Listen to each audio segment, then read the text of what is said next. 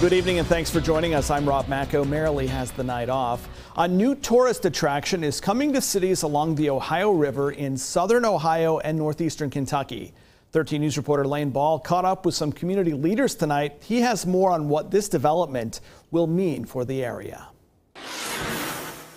Well, for those looking to explore the great outdoors this summer, you may be interested in the new Ohio River Way trail system. This recently launched project spans more than 250 miles from Portsmouth, Ohio to West Point, Kentucky, and can be traveled on water and land.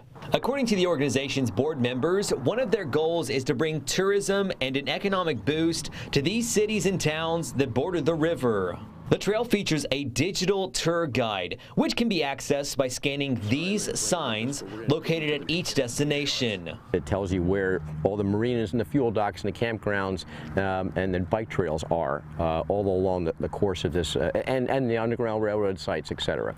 Now with this exciting new opportunity for the city, area leaders are looking into possibly redeveloping sites along the river, kind of like this one.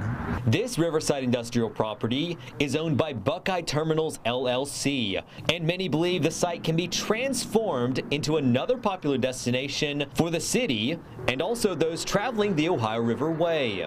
If you launch or ride your bike out from, say, the Central Business District and the first thing you see is post-industrial, that just sort of detracts from the investment that a community might be making. In the last 20 plus years, that hasn't been anything.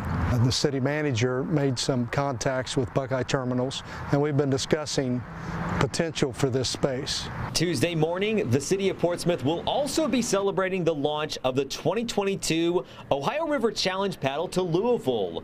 The event will start at 9 a.m. and Portsmouth Mayor Sean Dunn will also be joining paddlers on the long trip. Reporting in Portsmouth, Lane Ball, 13 News.